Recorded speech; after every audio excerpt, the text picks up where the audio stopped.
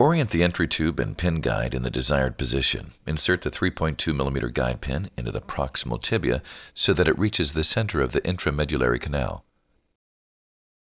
Remove the inner pin sleeve and use the 12.0 mm reamer to open the canal. Remove the 3.2 mm guide pin. After accessing the tibial canal, insert the 3.0 mm ball nose guide wire down the shaft of the tibia and past the fracture using the guide wire gripper. With the tip of the guide wire at the desired depth, measure the length of the nail by sliding the guide wire depth gauge over the guide wire and reading the measurement based on the etched line. Using the cannulated reamers, sequentially ream the canal until cortical chatter is obtained. It is recommended to ream 1 to 1.5 mm over the desired diameter of nail.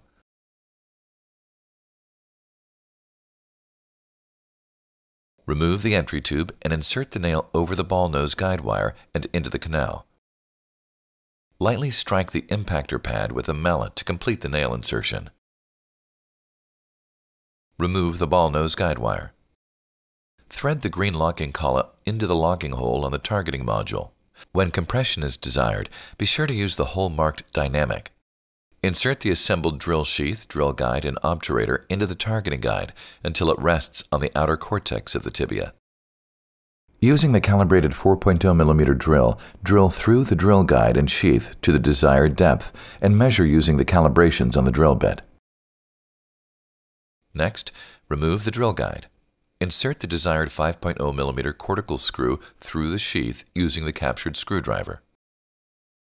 Unscrew the capturing rod on the back of the T-handle and remove the screwdriver. Remove the sheath and locking collet nut. If using the compression mechanism, fixate the nail distally next. For distal fixation, the screws are targeted using fluoroscopy. Drill bicortically through the bone using the 4.0 mm freehand drill. Measure the screw length using the distal depth gauge and the depth mark at the 4.0 mm freehand drill. Advance the desired screw to the captured driver until it's secured in the bone. Repeat the steps to place the additional distal screws. For intraoperative fracture compression, insert the reduction bolt through the locking bolt at the top of the nail. Using the ball hex driver, rotate the reduction bolt clockwise until the desired compression is achieved or significant resistance is felt on the screw. Insert the remaining proximal screws by threading in the collet nut and drill guide sleeve, drilling to the desired depth, and inserting the appropriately sized captured screw. Complete the remaining proximal screw insertion to fully lock the nail in place and maintain compression.